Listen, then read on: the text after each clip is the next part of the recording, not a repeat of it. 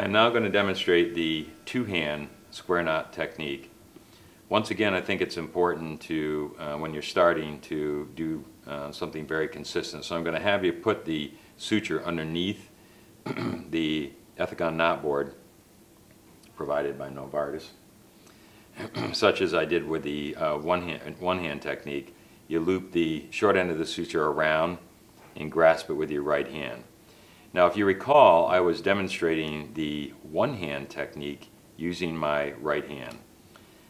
However, for the two-hand technique, both hands are involved, and one hand actually leads, just sort of like a dance routine. One hand actually leads the other. And so in this case, notice that I have the short end with my right hand and the long end draped over my left hand.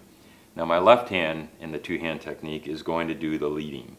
So I'm going to have the suture coming across the palm of my hand, such as this, and the base of my fingers, and I got my thumb out here. Now I'm going to take my thumb, go around the suture, create half a loop, a full loop, and then pinch. I got my little pinchers here. Do not open up your little pinchers between your index finger and your thumb.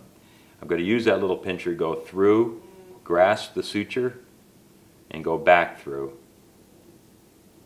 That's one throw.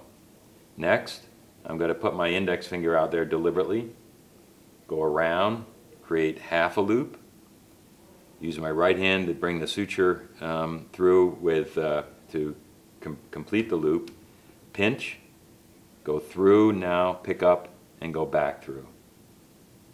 Completing the two-hand technique, leading with my left hand to create a square knot.